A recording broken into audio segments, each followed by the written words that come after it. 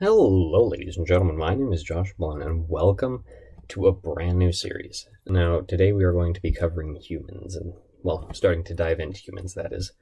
More specifically, today we are going to be dealing with the face. Now, the method that I'm going to be covering today for drawing a face is called Reilly's method. Now, I love Reilly's method. It's helped me a lot, and basically what it does is it helps kind of map out the planes of the face and make it a little bit more easier to visualize. And it also helps you know which parts of the face you need to be shading. And so we're going to get right into it. So here's how you do Reilly's method. First, you're going to start out with a circle. You want to make it as close to an actual circle as you can. So, yeah. We'll just draw our circle right now. It's not super pretty, but it's pretty close to what you call a good circle.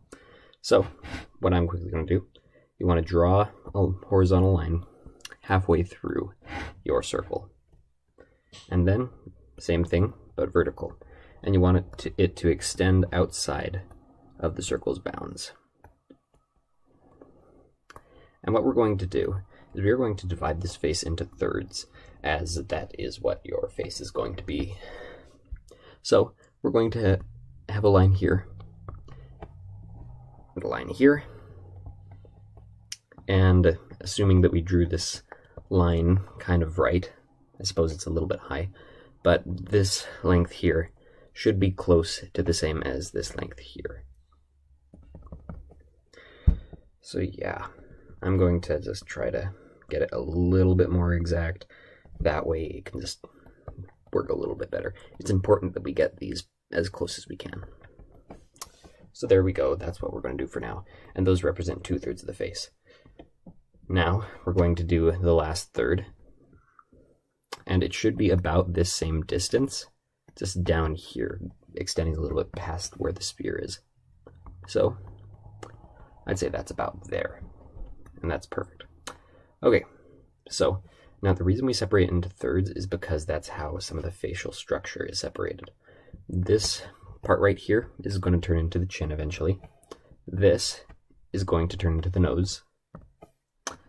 This center line here is going to turn into the eyebrow. And up here is going to be the hairline. And that's how the face is naturally separated. If you look at anyone's face, it's almost always separated into those thirds, and they're pretty close to being an exact third.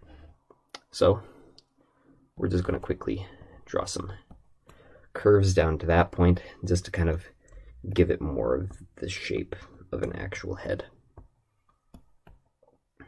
Awesome. So there we go. We're well on our way to going into this. So now you want to have the entire shape, and you want to just draw a line about halfway through it. Well, probably a little bit higher than that. And this is going to kind of be the top of your eyes. I drew it a bit too high. There we go. So this is kind of going to be around where you're kind of in between the eyes and the eyebrows are going to be. So moving on, we are going to draw what is kind of going to be the beginning of the eye socket. Now the eye socket is an important one to draw because it represents kind of where some important shading is going to be. If you look into an eye socket of a person, it kind of is just a little bit darker than most of the rest of the face. So there we go. That's kind of how we're going to start our eye sockets. And there we go. So that's just the beginning. Now we're going to keep moving on. Now here's an important part, and it is called the glabella. Now the glabella is kind of this trapezoid shape right here. And it is kind of the cornerstone of drawing the face. It's going to be right in, kind of in between the eyebrows. It extends down to the nose. It's where a lot of shapes are going to be branching off of. So it's incredibly, incredibly important that we add it and get it right. Now, after drawing that, you're wanting to kind of draw almost a circle, kind of more of an oval coming down from here.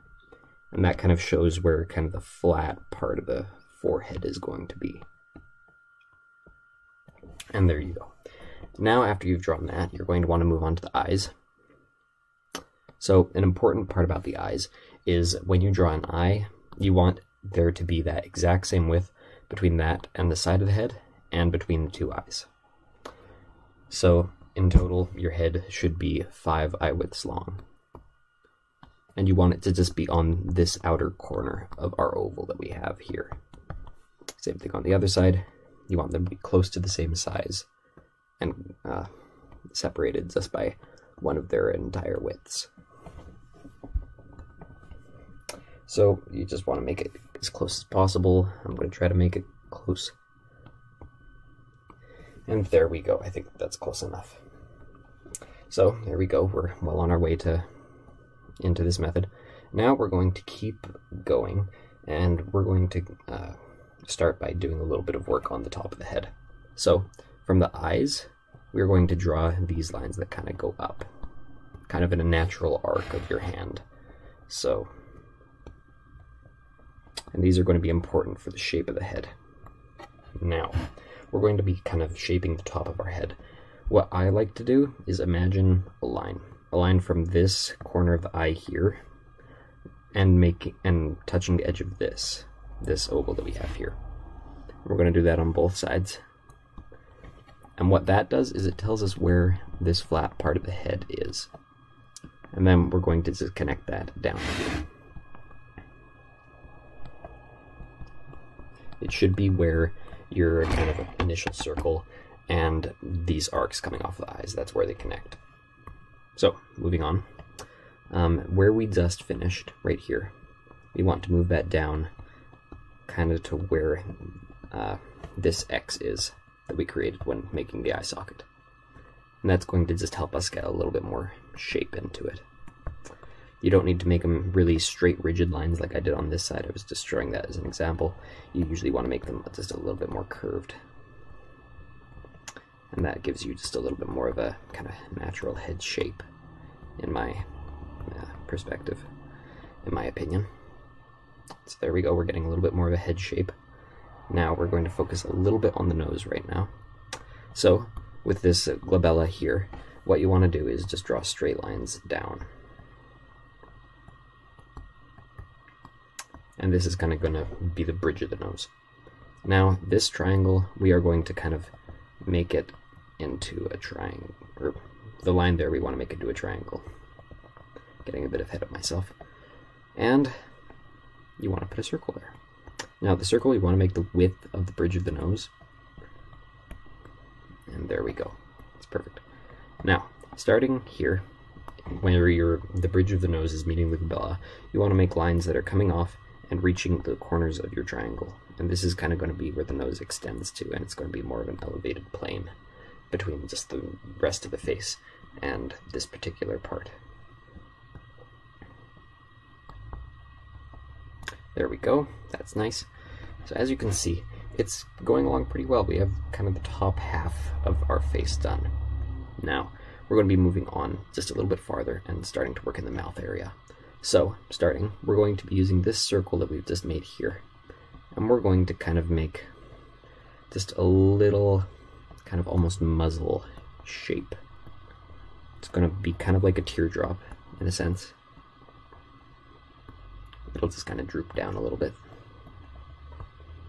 Don't try to make sure that it's not flat anywhere. And what this is going to be kind of where your mouth is going to be, and along where your where expressions on your mouth are going to be changing. They should be changing along these lines.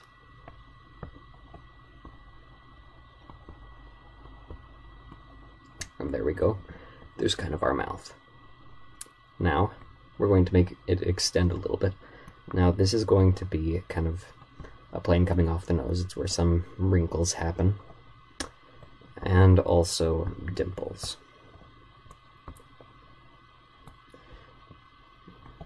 Okay, there we go. It's kind of the same shape, just it kind of starts right here at the bottom of the glabella. Now, moving on from the mouth, we're going to do the chin. The chin should just be an oval, but it should come up just a good ways. Now, we're going to get into kind of shading, and we're going to be shading later on. And so, yeah, but some of these parts like here and here, they're going to be rather important. Moving on, you want to kind of, you can trace a line, but I don't normally do it all the time, but I'll do it just because this is a tutorial. You want to kind of draw a line right there at the top of your chin. And then you're going to have it go back like that. It's not going to be a terribly steep incline. That's just kind of how your jawline is going to work. And then once it gets to that chin line, you're going to have it just make a rather dramatic upturn so that we can connect it to the sides of the head that we've already created. It doesn't need to be perfect, but it should be close. And there you go. That's kind of your basic shape so far. Now we're going to have that natural kind of hand curve again, going up to the eyebrow line from the corners of the mouth. And what we're going to be doing is we're going to be plotting out the ears, because the ears, the top of them should be where your eyebrow line is, and the bottoms of them should be where your nose is. So here we go, we kind of have our ear. It extends all the way down to the nose. There we go. There's one ear.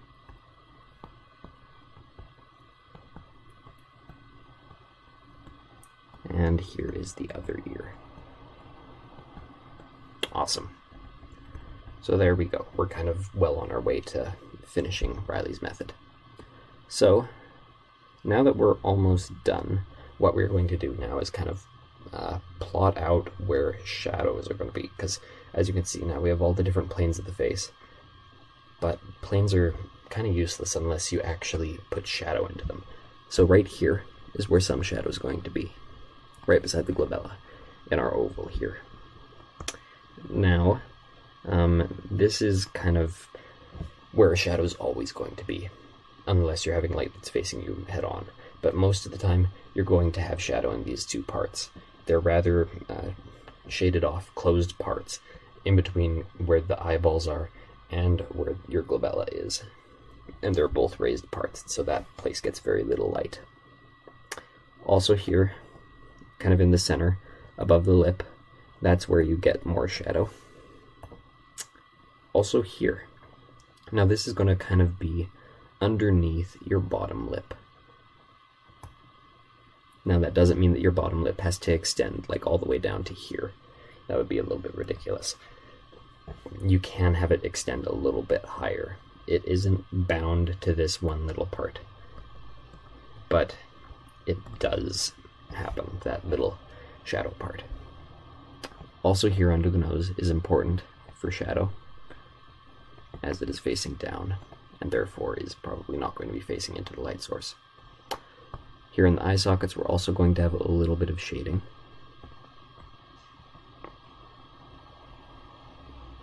There we go. And now we kind of need to decide a direction for light to be coming on this specific image. And I'm going to say that I'm going to have my light source here, and it's going to be shining down that direction. So we're going to shade the specific parts on this side of the face. Now, just because light is coming down on that side of the face, if it was coming down on the other side, it would just be mirrored onto the other side. So this part here is going to be shaded, and it'll be shaded a good way down. This here is going to kind of be representing your cheekbone, and so you're going to have all this shaded,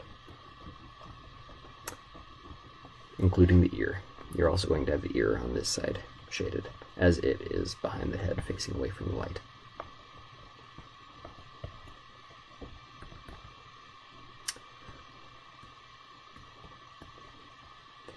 And this part here. So yeah, that is pretty basically how you do the Reilly's method. Sorry if I didn't do a great job explaining, or if I didn't use all of the proper terminology, as there is quite a bit of it. But in general, that is how you do a Reilly's method. if you do Reilly's method a lot, you'll eventually just memorize it, and that is one thing I'd suggest to do, because that way you can just quickly, you don't even need to sketch out Reilly's method, you just know how the planes of the face work, and then it'll be automatic for you. And so, like, as you can see, you can already kind of tell how the planes of the image are working. You can already, like, I don't even need to show that the light source is here. Like, if I erase this entire thing, and there was no arrows or indication of where exactly the light source was coming from, it's still very clear that the light source is coming from this direction, just because of the shading on that part of the face. And so I find this a really, really nice method to get everything, to get all the proportions correct, and to get the shading correct. Because sometimes people just completely shade a side of the face. They'll think, oh, well, if a light source is coming down from that part, then that must mean just shade that side of the face. That's not how you do it. You need to know your planes of the face so that you can more easily shade the face in a realistic way. You can add things like a neck coming down, and then you have your trapezius muscles here, and then they eventually just go out into shoulders, and then you'll have some, like, your clavicle and everything that create a little bit more shadow too, and you can add that for a little bit of additional detail. But it isn't specifically part of Reilly's method. But we will be going over some of these things in future videos about human and human anatomy. So yeah, that is basically how to do Reilly's method. I hope that this tutorial has been useful. If you have any questions, just comment below. If you have any more tutorials or anything specific to humans that you want me to do, let me know. And yeah, thank you everybody so much for watching, and I will see you in the next tutorial.